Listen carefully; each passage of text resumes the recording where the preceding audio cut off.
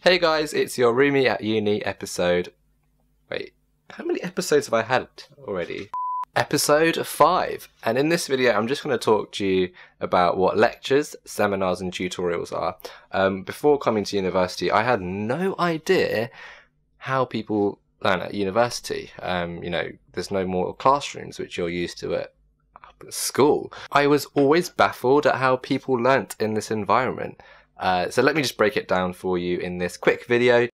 A lecture is basically a big lecture theatre. It can probably hold up to about 100 to 500 students. They vary in size.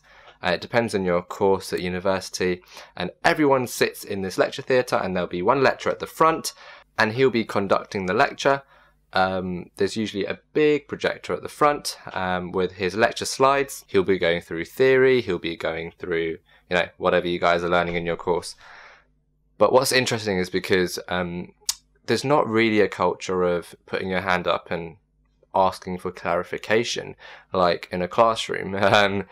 People still do it and you should feel free to do it. I think it's a really good way to learn. And there's no point just sitting there if you're stuck, but you've really got to gauge it because you don't want to be that kid who's always putting his hand up and interrupting the lecture.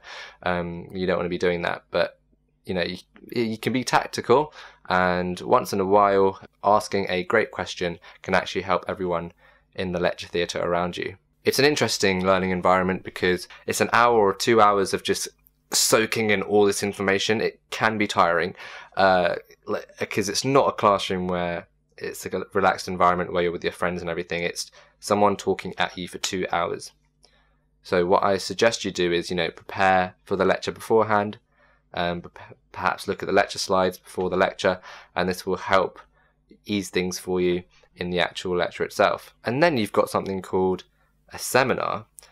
A seminar is kind of like a classroom actually. I don't know how it works at different universities, but at my university a seminar usually consists of about 7 to 10 people. It's like a classroom environment. You sit down on a big table and the lecturer's there at the front and you kind of work in a small group on a particular topic. And I do really like seminars because it opens up debate, it opens up discussion with the lecturer, and it feels more personal, and it's a really nice way of learning and kind of gathering your readings, and it's a great chance for you to ask questions there too. Finally, you have tutorials.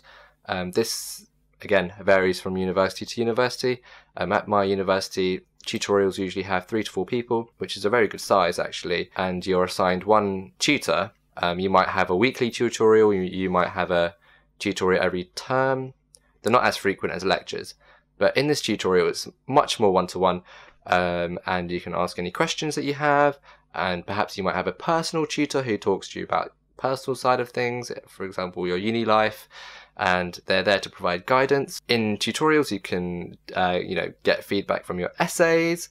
You can talk about academic things that's on your mind, so if you've got any questions, and your academic tutor slash your personal tutor kind of acts like your friend, a member of staff in the department, and you can go to them with any queries that you have.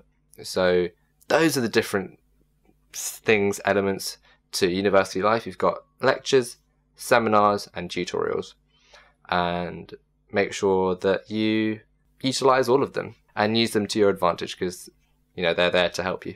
I hope this video helped, and if it did, give this video a thumbs up and leave me a comment in the comment section below if you want me to cover anything uni related, and subscribe to my channel because I make weekly videos on London life, uni life and travelling as well. I'll see you next time, bye!